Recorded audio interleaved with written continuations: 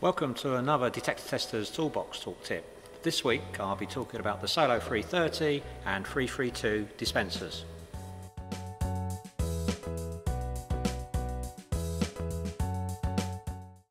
The Solo 330 and 332 are used with the compatible Solo smoke and carbon monoxide aerosols that are used to carry out functional testing of commercial fire detectors and residential fire and life safety alarms.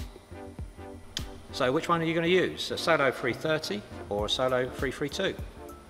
The Solo 330 over the years has become the industry standard for testing commercial fire detectors.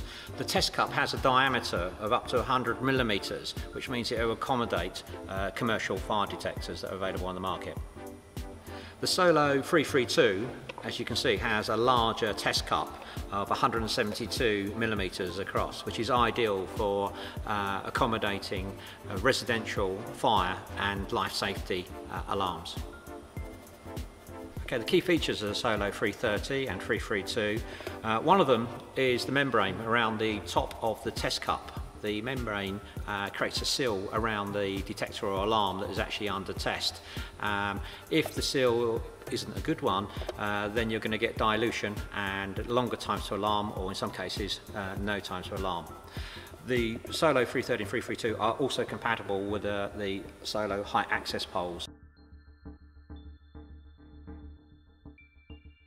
There are a range of Solo aerosols, both smoke and carbon monoxide, that are specifically designed for use within the Solo 330 and 332 dispensers.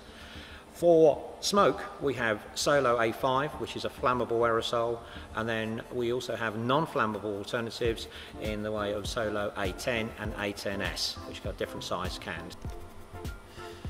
For carbon monoxide, we have Solo C3, designed specifically for use only within the dispensers. It's not designed for use by hand.